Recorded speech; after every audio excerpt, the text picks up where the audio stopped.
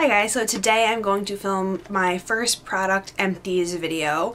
In no particular order or anything like that because it's not over a month or over a particular period. It's just over when I filled this bag up, this pretty large Sephora bag. And now it's filled, so I wanted to show you. So before everything falls out, let's get started. First, I have this bottle of Keanu Aromatics Alpha Beta Exfoliating Cleanser, which I repurchase all the time. It has jojoba beads, and the beads that are in it is very gentle. They're not super large exfoliating beads. It smells like orange and lemon. It's very citrus smell, and I really like it. It's very gentle, and I always repurchase this. Next, I use these all the time as well. I get these at Target. Yes to Cucumbers facial towelettes, and I use these in my nighttime skincare routine, which I don't know if it'll be up yet, but when it is, I'll link it down below. And they're not my favorite thing because you can't use them on your eyes because it will sting, but it takes off makeup pretty well. I do wash my face after, but I've been using these for years, so I do like them. If you have other suggestions though for face wipes, let me know. I used up, also in my nighttime skincare routine, the Biore Blemish Fighting Ice Cleanser. This is a pretty large bottle. I really like this stuff. Clears and cools, removes over 99% of dirt, and clears skin. I like this a lot, so I purchased another one. Not much to say about it. It's just a clear liquid. It suds up a little bit. There's no exfoliating in it, so I like this. Finally finished this. It's a 10 Miracle Leave-In product. You've all heard about this. This is everything that it does. I want to get the keratin one, and I haven't done that yet, but they're kind of expensive.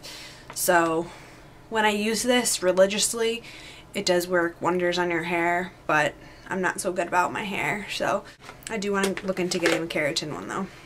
Then this, which is a holy grail product for me, the Daily Makeup Brush Cleaner from Sephora. It has antibacterial in it.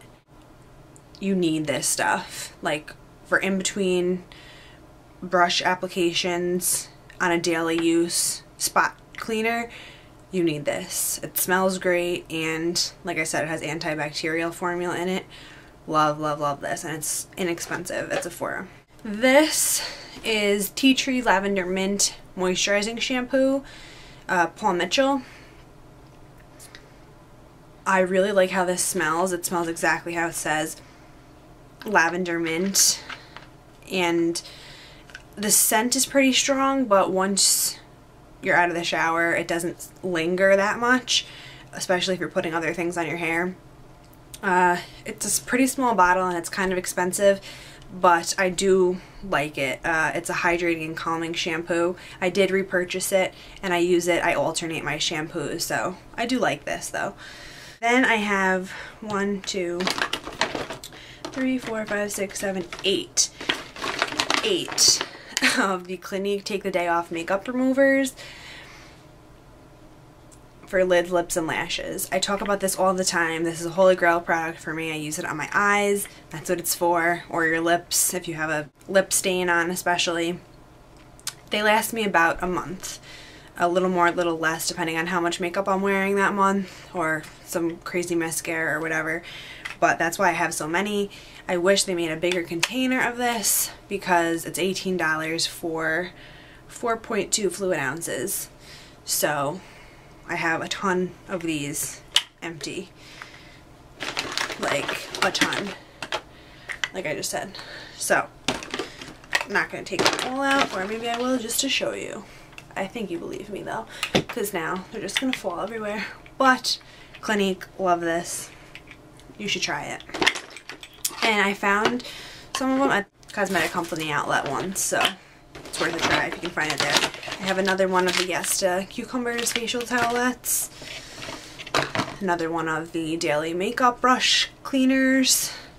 So that's why this is over a long period, like last year. Then my last couple products are all eye creams. So then I have the Clinique All About Eyes. It looks like this. I had this for so long, and then I was like, I just have to use it up because I wanted to try different ones. It's super liquidy compared to other ones, and I did like it, but there were other ones that I wanted to try and I liked better. I didn't notice a difference in my eyes though, but if you have very dry eye area, this one is very moisturizing and it's very liquidy. The other one that I had was the Origins Ginseng Refreshing Eye Cream to brighten and depuff. I definitely need it to brighten. I didn't need any depuffing situation, but this one is way thick. It's definitely more thick. It has brightening properties in it. I did like this one. I would repurchase this, but I hadn't because I moved on to the Tarte Maracuja Sea Brightener Eye Treatment, which I have since repurchased. I do really like this one. I don't know, we'll see if I find something new, but I did repurchase this. This is also one of the thicker ones, probably in between the two that I just showed you, and I really like it. The Maracuja Sea thing and Tarte, more natural kind of things, but I do like this one. This is my favorite one so far. So one more thing. This is almost out. I can kind of squeeze one little bit out of it, but the Jack Black Lip Balm in Natural Mint SPF 25. I use this like all summer, especially at the beach, and it's just great, especially overnight too. And I like the mint flavor the best. I have another one of these as well. So that's everything. I hope you liked my Empties video, and I'll continue to do more as things pile up. I can't tell you when, but I'll do it when things are empty. Give it a thumbs up if you liked it. Leave video requests below, and thank you guys for watching. Bye.